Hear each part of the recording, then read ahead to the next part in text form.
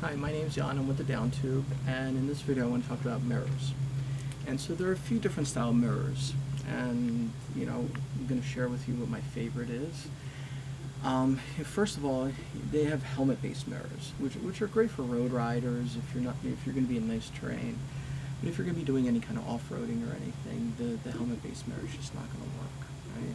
It's a really nice minimalistic concept, super light, super small. I definitely appreciate them a lot. But commuters, I don't think they use them too much, to be completely honest with you. I think it's more of a road cycling kind of thing.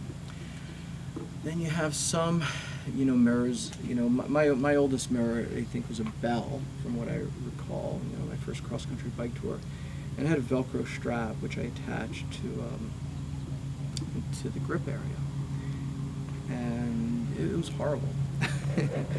Simply because the Velcro strap is guaranteed to move around, especially in wind.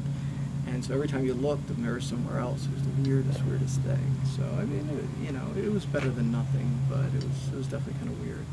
Eventually, I got this really cool mirror that didn't work for anything, but you attach it to the down tube of your bike, a regular triangular frame. And it's a mirror, so you just look down between your legs, and you're supposed to be able to see, but it just didn't work. It was a really great idea. I actually think it's a good idea, and I think there's an implementation for that idea, but the one that I got was not okay. But eventually, about 15 years ago, I started using these Mirrycle mirrors, M-I-R-R-Y-C-L-E, right? These are awesome. First of all, they bolt in inside the handlebars, with a 3mm Allen bolt, and they stay steady, and everything about them is adjustable. I mean, I can move this, I can move this, and then I can tighten it in place so it is exactly where I need it to be. And if something does happen, like an impact and it moves, I can always move move it back or move something else in a different dimension to make sure to accommodate for that until I can tighten it up again. If you crash it or something, it's not a big deal. The mirror part itself is hard to break. I have broken them, but I can say these are actually pretty solid. They work really great.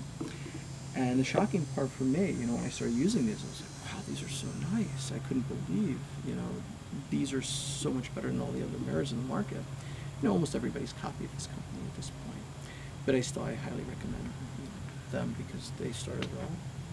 They're really nice.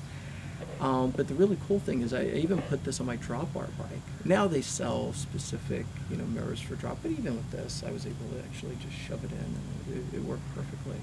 So I had it on a touring bike, with drop bars. This mirror has been definitely my favorite over the years.